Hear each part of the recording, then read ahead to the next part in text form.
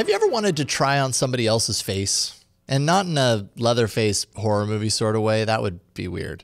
What I mean is the virtual sense, like on your phone, that sort of way. An app called MSQRD, but meant to be pronounced as Masquerade, is here to creep you out. Even Facebook agrees this app is awesome. They announced just today that they bought the company. So let's take a look.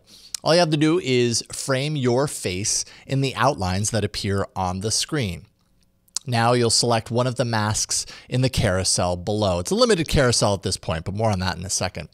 The default when you launch is this chimpanzee mask, and yeah, you can agree it's pretty creepy as a first mask to try on.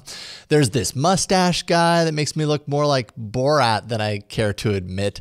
This other mustache guy almost makes me look like Tony Stark. Almost, not quite as awesome. There are dogs, tigers.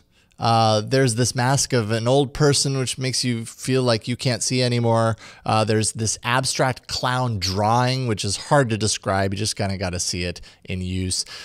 So this is actually a beta release of the app. The iOS counterpart has a lot more features, including animations built in and even more masks than what you see on the Android version.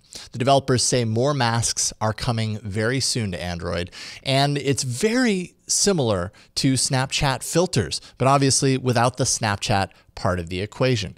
One thing is for sure, you'll probably look pretty stupid to anyone that walks into the room while you're playing with this app. Masquerade is free in the Play Store.